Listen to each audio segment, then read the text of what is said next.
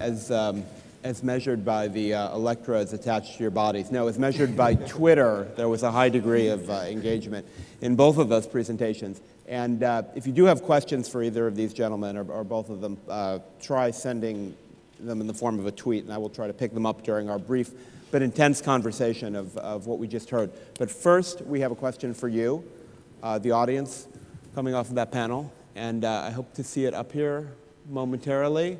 If you have your voting machines at the ready. The question is, coming up shortly, well, I'll tell you what the question is, and if we don't get the votes, here we go. Is engagement more of an art or a science? Number one, if you think it's an art. Number two, if you think it's a science. And then I will ask these gentlemen to comment once everyone has cast their lot.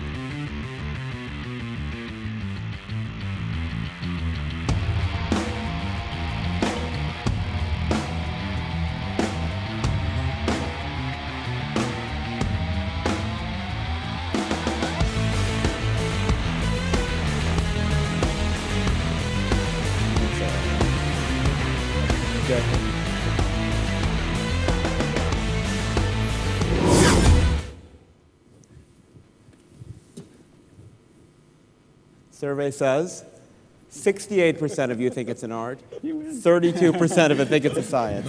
It sounds like both of our presenters are on the sides you think they're on, but why don't they just briefly argue their positions?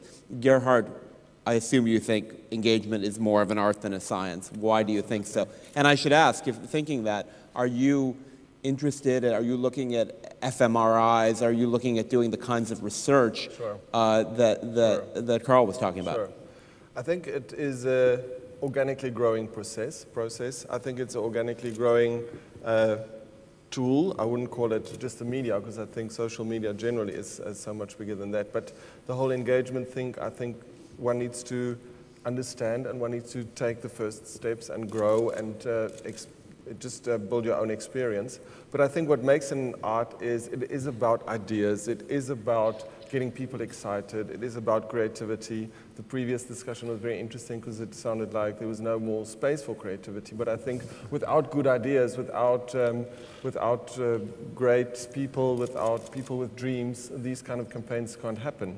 Having said that, of course, we're a business at the end and we need to sell our products. So I think the measurement side is something that will catch up. We are certainly trying to develop the measurements that we need. But I think at this stage where we are, we've proven that it works. We've proven that we can engage people on a level never before. We must just keep this in mind. This kind of stuff was not possible 3 years ago. So I think it doesn't negate the role of other media, but I think this is an additional tool, an additional way that we never had before. Carl, if it is a science, is it the early days of a hard science like physics, or is it a science like economics? Somewhere in between. And I think actually we should have had a third option, which is both. And I think in some senses it's a false dichotomy. Because even the hardest science of physics, as you mentioned, there's still some creative interpretation at the end of the day, when you're left with data. So I'd like to think there's a future where science can be a catalyst for creativity. And I also like to think, when I look at Gerhard's presentation and say, wow, look at the magnitude of those effects, what can brain science tell us about what you're seeing? And I tell people when we do studies, right, we're biometrically monitoring people as they view content. Well, what happens at the beginning and the end of every test we do? A person walks in and gives instructions.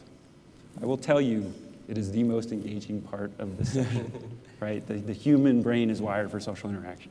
How much of your technology, the technology used, the measurement technology, what we know from lie detectors? I mean, you're measuring whether people sweat, whether their heartbeat goes up. Is it basically the same thing? Very similar in terms of the sensors, very different in terms of the algorithms, right? So for lie detection, you're trying to trick people and compare, when they're telling the truth and answering a question that's not the truth. We're looking at an audience's response to a very specific stimulus, which is the creative. But you get excited in the same way.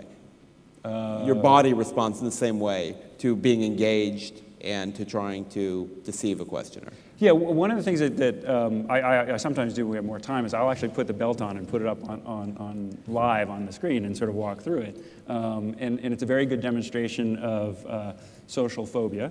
and performance anxiety, because my heart rate's very high and you can see these sweats. But what I like to show is how nuanced these things are. I was telling someone earlier, we've seen heart rate increases of 40 beats to program content. Now it's an acceleration, but then it actually comes down very quickly. But that's the equivalent of walking up 2 flights of stairs, right? People are generating very strong emotional responses to content. What we're doing is looking across the audience and saying, is that happening specifically when you want it to happen, and is it involving the message and the brand? Okay, question. Sorry, go ahead. No, I just want to emphasize the emotional part also of the response. I think that is so crucial, such a crucial part of the whole art science discussion, that you need to first move people. And I think that's also where the role of TV is still a very strong, has a very strong role to play. So you really need to move people. If they're not going to be moved, they're not going to be engaged, and they're not going to do the kind of stuff that you want them to do. So I think one shouldn't underestimate that. This is a big question, but I think it's really central to this discussion. Is the human brain evolving in response to these rapidly evolving stimuli? That is, are people responding now on your surveys the way they might have responded before the internet, and will they be responding in 20 years the same way? I guess yes and no, right? So the no part is a little easier. Human brains evolved over tens of millions of years. It's not going to change in 10 decades. That said, the brain is so contextually dependent, right? The classic studies, Nobel Prize winning studies, you wouldn't want to tell us at a cocktail party, but if you put a cat in a closet during a critical period when their eyes are supposed to be developing, they can't see. It's literally a 2-week window. That fundamentally changes their brain for their life because they're not getting that visual stimuli. If you take a generation of digital natives and give them smartphones and surround them in the environment we're in, they're just going to be wired differently than you and I are, having missed that. So yes, their brains will be different, but that's different from evolution, right? Which is that going to select out the sort of super users and multitaskers? And that remains to be seen. We don't know who will be selected out, the people who can do it or the people who can't do it. That's exactly right. But Gerhard, approaching the same question from the artist perspective, do you see a change in the speed with which campaigns burn out, with which people get used to things, get sick of things, and need something new? Well, I'm not sure if that has really changed, but I think what we've learned really with these kind of engagement campaigns is that people want to see an outcome. So if you put something out there and say, guys, we want to do something with you, we've got an idea, we're going to do Katie's video with her, or this guy wants to walk across Austria, it's all fine, but you can't trick people. They want to see what happened. They want to see the outcome. So I think that's very important, that one then shows them at the end that this is what comes out. I don't think in terms of campaign length we've really learned many new things. I think it really depends on so many things.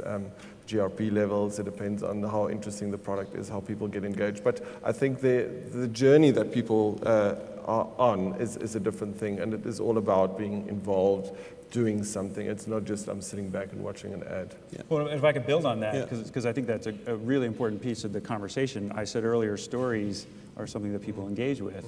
And so that outcome represents essentially the climax of the story, the payoff. Sure. And it's that emotional payoff that triggers the reward centers that get you doing that again. Yeah. So in a way, it all does kind of come back to the same journey.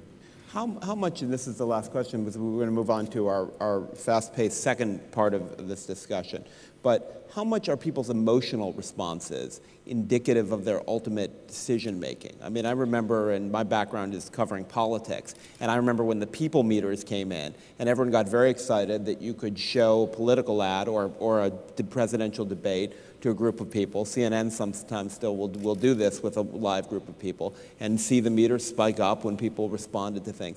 But it never seemed to me to have that much correlation to how they felt a little while later.